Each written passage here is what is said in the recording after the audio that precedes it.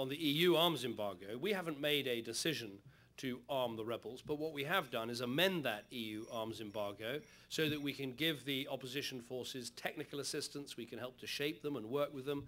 And I think that is important, because if we don't engage with the opposition, and let's be clear, the opposition has said it wants a free and democratic and pluralist Syria that protects the rights of minorities. If we don't engage with the opposition, then we shouldn't be surprised if extremist elements in that opposition grow. That's not what we want.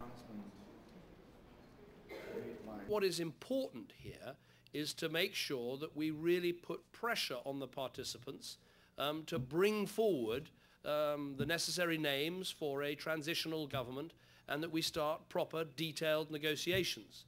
And my concern is that we'll get into too long a process.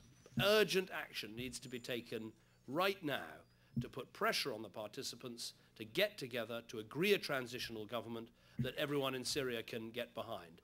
That is what needs to happen, and that's what I'll be putting my efforts behind.